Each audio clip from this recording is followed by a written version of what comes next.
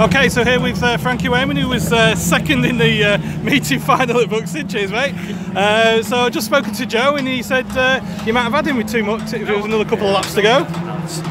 I was chuffed to get up to where I did, to be honest, but just to be beat by Johnny, he drove well and kept his head proper at the end. I thought if we could just get in his mirror, do you know what I mean? Yeah. Everybody's brakes fade here towards the end of a final. I know mine were, but yeah, just I mean, I'm well chuffed with second to beat all that out there. There's a lot of money out there today, do you know what I mean? And to beat them from the back's good.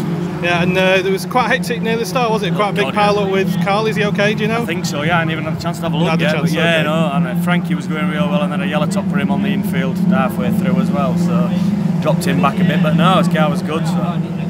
Okay, and points are doing you good, aren't they? Double points today? That's yeah, help, definitely. It was double qualifying points today, so I do want to win the qualifiers. I said that right at the beginning, so you know, hopefully I just wanted to get some good placings today, but you know, we've superseded, that's good. Brilliant. Well, thank you very much. Thank you. Cheers for that. Thank you.